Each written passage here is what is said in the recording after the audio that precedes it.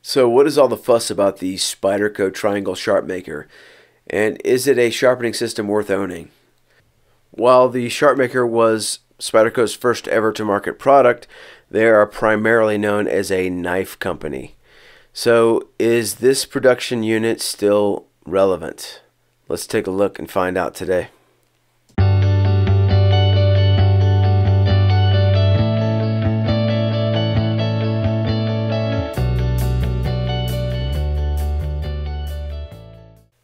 The MSRP for the Sharpmaker is currently $105 on Spyderco's website.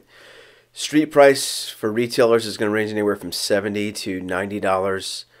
I'll put a link in the description below for a competitive price.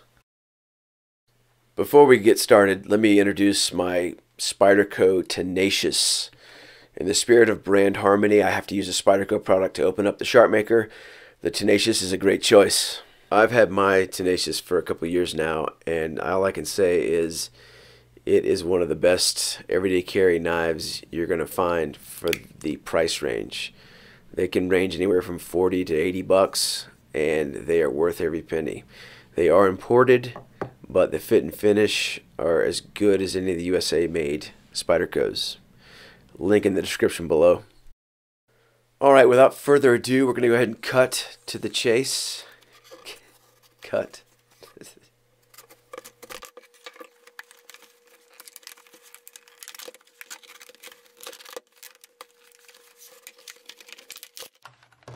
Dude, that looked way too easy. Yeah, right. So inside the package we have precisely what we saw outside the package, and that is an all ABS plastic base and cover containing 2 sets of high alumina ceramic sharpening stones, 1 pair of brass protective rods, 1 instruction booklet, and an awesome DVD featuring Sal Glesser, who is the founder and owner of Spyderco and who knows more about the Sharpmaker than the entire population of the world combined. We are in good hands, folks. And this concludes the unpackaging of the Tri-angle Sharpmaker. Now we're going to take a look and see how this stuff actually works.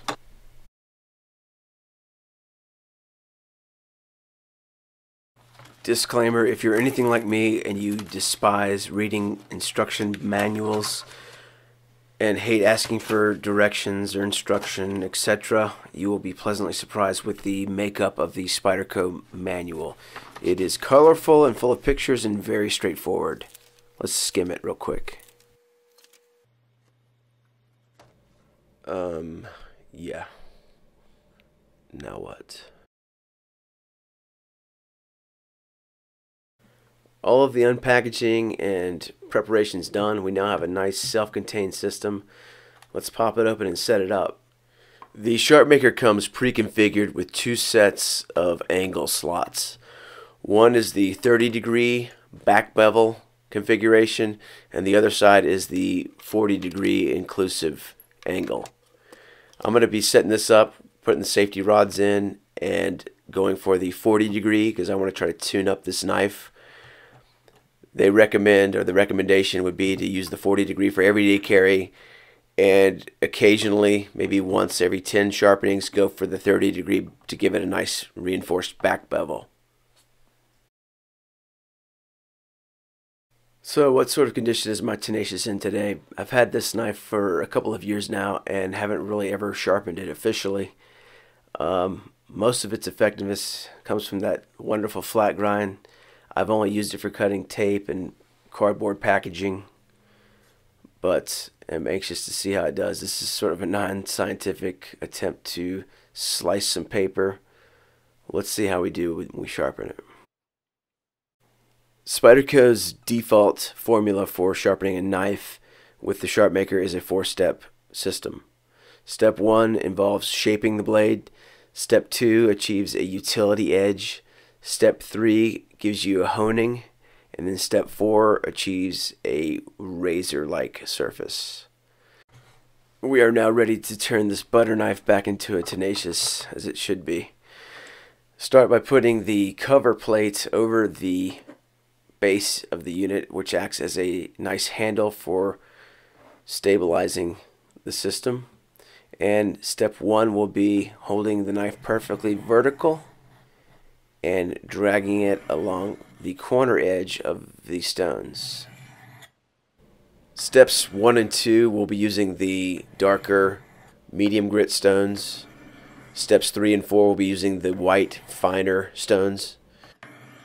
So hopefully by the time we get to stage 4, we have a Spyderco Tenacious that is up and running like it should be, extremely sharp.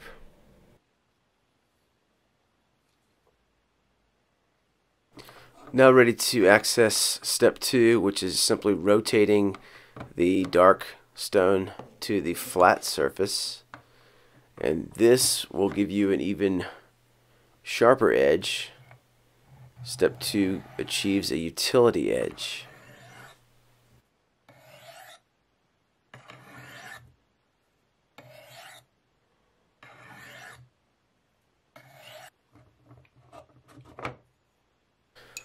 Alright, step 2 is now complete. We pull out the dark stones and bring in the fine white stones, and we have those with the corners facing towards the knife.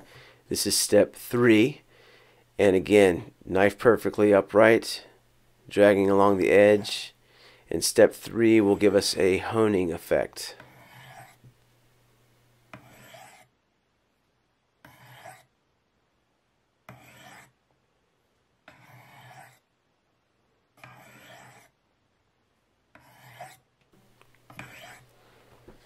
Can you guess what step 4 is? Yep, you basically rotate to the flat side of the white stones and repeat the exercise.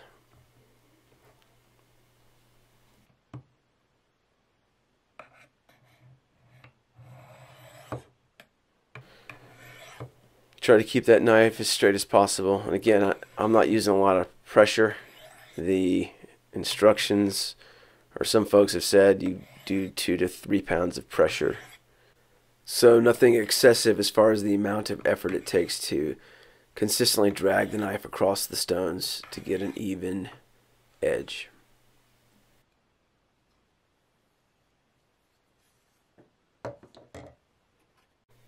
How did the Sharpmaker do? Well, let's give it a whirl here. My Tenacious versus a piece of scrap paper.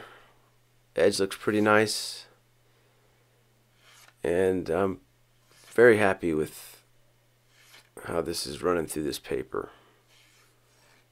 Again, not scientific, I can just tell you that it's cutting a lot easier now.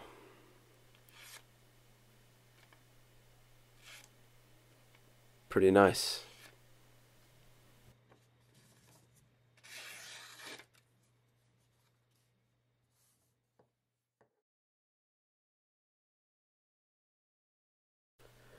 So what else can we do with the Sharpmaker?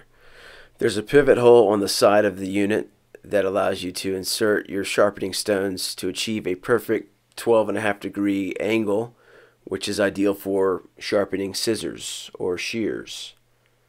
Let's give it a try. I can easily see myself running around the house trying to find things to sharpen with this system. Not only can you use the base for different configurations, but you can also pull the stones and use them externally for smaller instruments like screwdrivers, cuticle scissors, that kind of stuff. Just like new. But wait, there's more. You can also lay your stones flat side up on top of the base, which gives you a different configuration for freehand sharpening of odd-shaped items. Another option is you can actually flip the base over, and there are 2 channels on the underside that you can lay your stones flat side up, which gives you a more traditional flat stone tabletop configuration. This might be practical if you were going to try to sharpen a larger tool like a hatchet or axe head. One nice thing about this system is if you don't want it to be portable, it is pre-drilled, so you can bolt it down to a workbench or to a table. So that's very nice if you're doing a lot of sharpening. Otherwise, it's a very mobile, lightweight system.